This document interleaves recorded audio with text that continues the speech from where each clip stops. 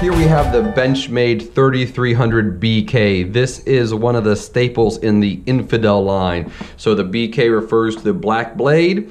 This is the military version of their out the front.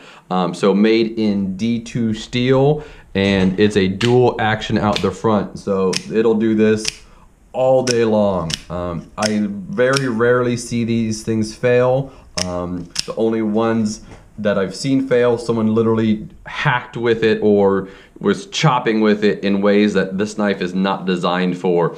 But we've seen knives like this come back from Afghanistan and all different parts of the world that were absolutely abused by our soldiers over there, and they were still firing with regularity and not misfiring at all. It comes with a deep carry pocket clip. It's got great texture all over it. And this opening system is the one guaranteed way that you will not get cut opening or closing a knife.